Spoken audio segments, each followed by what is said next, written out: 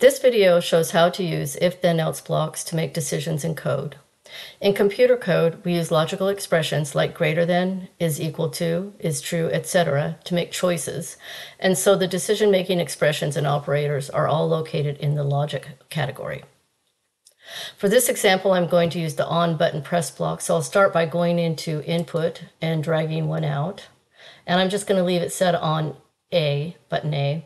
And we'll just use that for our example. We don't need the on start or forever block, so I'm just going to drag those to the trash.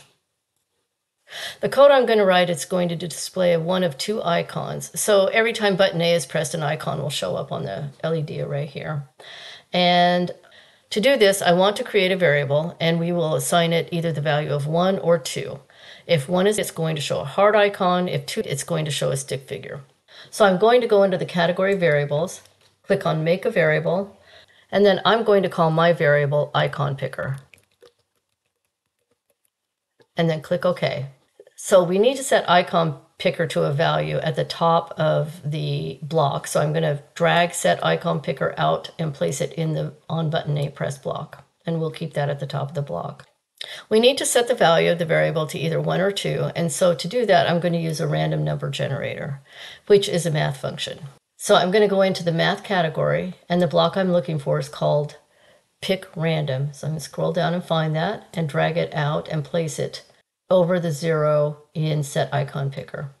Pick random allows us to set a range of numbers, and our range is going to be from 1 to 2. So on this side, I'm going to change that 0 to a 1, and the 10 I'm going to change to a 2. Next, we need to drag out an if-then-else block from logic.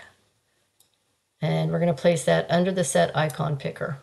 Then go back into logic and drag out one of the comparison blocks and place that over the true. Now get an icon picker block out of variables. Now this could go over either one of these zeros, but I'm going to place it over the left one for readability and consistency. And then we need to change this 0 to a 1. Now we need to add the icon. So go into basic, click on show icon, and drag that into the block under the if statement. And we'll leave that set as a heart. The next thing we're going to want to do is pause long enough for us to see it. And so I'm going to find the pause in this block and drag that under the show icon. And I'm going to set it to a half a second or 500 milliseconds. Now, icon picker can only be 1 or 2. We've handled the 1, so we don't really need to do the other comparison. It has to be 2 at this point, so we're going to handle that in the else portion of the block. And to do that, I'm just going to duplicate show icon here and then drag it down into the else and set it to a stick figure. And then duplicate the pause and drag it down underneath the stick figure. The final thing I'm going to do is clear the screen. So I'm going to go into basic and find clear screen and drag it underneath the if then else block. Now we can test our code. So make sure the code's running, and you can tell because this has the stop on it as opposed to the start. And then click on the A button. A stick figure shows up and then it disappears.